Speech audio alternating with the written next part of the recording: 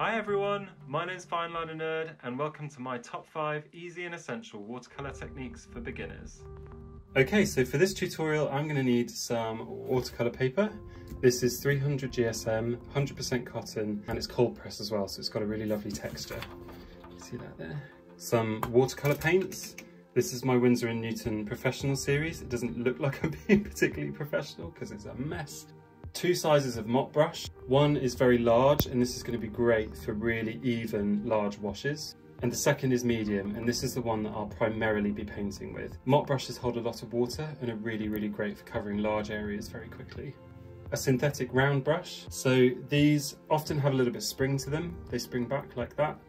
They don't hold very much water, but they are really good for fine detail work. And finally, 2 glasses of clear water. One to wash the paint off your brush, and the second one to rinse it completely clean. This avoids colours from getting muddy. So all that was left to do was tape down my paper and divide it into 6 squares. Get out a clean palette and start mixing some Winsor red because we're going to be painting a poppy. The first technique we're going to discuss is the wet in wet technique. Now this is one that you can control somewhat, but you kind of have to let the paint do what it wants to do. So I'm going to wet this first tile with a really even layer of clean water.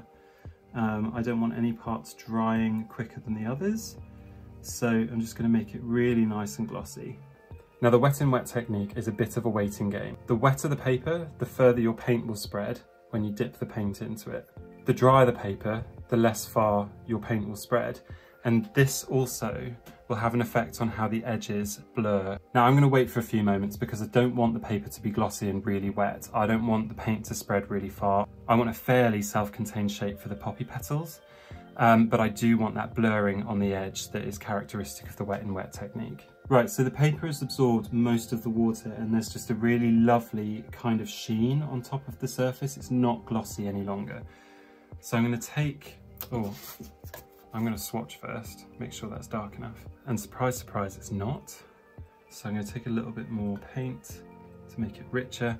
And then I'm going to start painting the petals into the paper. And you can see that immediately starts bleeding into the paper. While that's still wet, I'm going to take very concentrated mixture of Payne's Grey on my finer brush, and I'm going to drop it into the red paint, and this will blur as well and create a really beautiful impression of the black stamen in the centre of a poppy. The second technique is wet on dry. So this is exactly what it says on the tin. I'm going to paint the same shape of poppy, but with wet paint on dry paper. So I'm going to load up my brush. You can see that's fat with paint, and I want a really wet shape, and I'm going to paint the same shape that I did before because I want it to look the same and show you the same techniques with the same shape. There we go. And I can wet that a little bit more by dabbing paint into the area. The nice contrast with the outside of the poppy is to have a blurry impression of the stamen on the inside. There we go, and we'll just wait for that to dry and feather out as well. Now for an effect that is super easy but super effective. It's called glazing, and you can use it in multiple different ways. So I'm going to use it to create the effect of light coming in from behind the poppy. So I'm going to paint each petal individually and let them dry individually before painting the next one. And where they overlap, they're going to create the sense of sunlight coming in from behind the flower.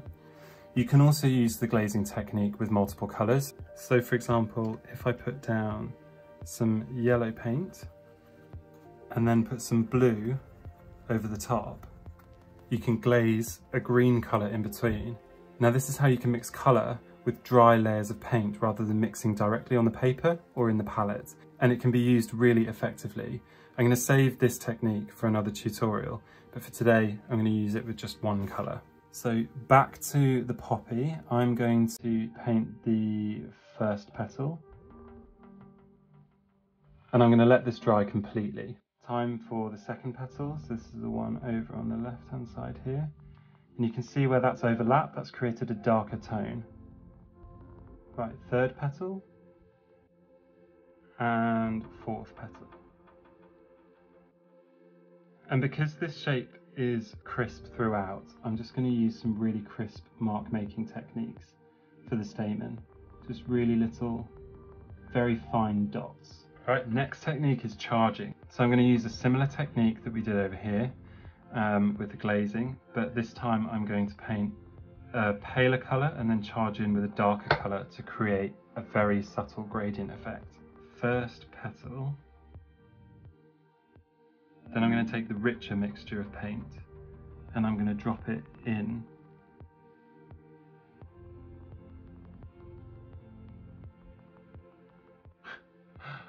I forgot what I was saying because I was concentrating. I'm going to drop it into the petal, the wet petal, so that it bleeds from one end to the other. There we go. This is the problem with not doing voiceovers. Here's the second petal, and then very quickly I take my darker mixture and charge in from the bottom. Okay, the third petal. Want some pretty edges on there.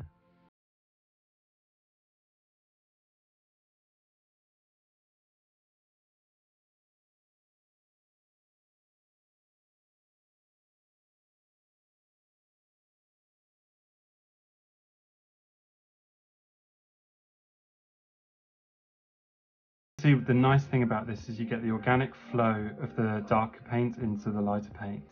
You also get hard edges that collect some of the pigment as well, and you get the overlapping from the glazing technique. And it's just a really beautiful, organic way of painting flowers. Okay, so next up is dragging. I'm going to take the richer mixture of paint and I'm going to put that along a very fine edge along, oh, I want some darker paint actually. I'm going to paint a very fine edge and this will form the top of that first petal. And then I very quickly want to go in with clear water and paint the rest of the shape in. Oh no, my paper was too dry. The paint dried too quickly. Luckily, I'm doing my 5 techniques and I've got a 6th space, so I was prepared for making a mistake. So let's go with dragging 2.0. Okay, this time I'm going to make my brush loaded with paint. So I'm going to start with that line again and just make sure it's beading on the surface. This will make sure that it doesn't dry too quickly. Then I'll take my clear water and fill in the rest of the shape. And this pulls the paint away from the initial line and creates a very soft gradient. Time for the second petal. And this time I'm going to start from the bottom of this petal. And again, use clear water from the opposite end. I'm going to start painting the tip of that petal and then bring it down to meet the pigment.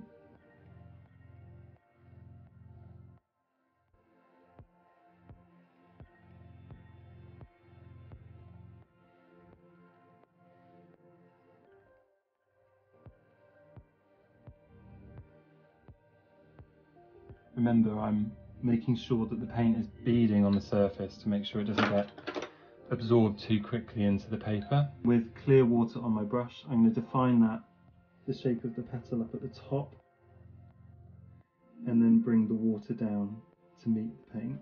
What I like to do, if it doesn't quite reach up to the other end, is do the same thing but from the opposite side. So I can create the edge of the petal just very subtly and then drag some clear water across that line. And it just defines the shape a little bit better. And then for the final petal, again with the dark pigment down there, and then clear water for the final time, define the edge of that petal and bring it down to meet. So all of these techniques take a lot of practice and they're really intuitive skills. Such as charging, dragging, wet in wet. These are a lot more controlled, obviously, these techniques, and you can be a lot more precise. So my best advice to you is to get some scrap watercolour paper or a cheap pad of watercolour paper and soak it for wet in wet and test different drying times for how far the paint spreads. test how much paint you can put in the charging method to get a really defined bleed into the rest of the petal if you're painting flowers. Same with dragging, how much water you bring to meet the paint and how far that paint then shoots off into the water. If you would like to show me any of your attempts at doing these things, send them to me over on Instagram and I'll share them in my stories. Don't forget to subscribe and ring the bell for notifications, and I'll be back with another video in about 2 weeks. Thanks for watching.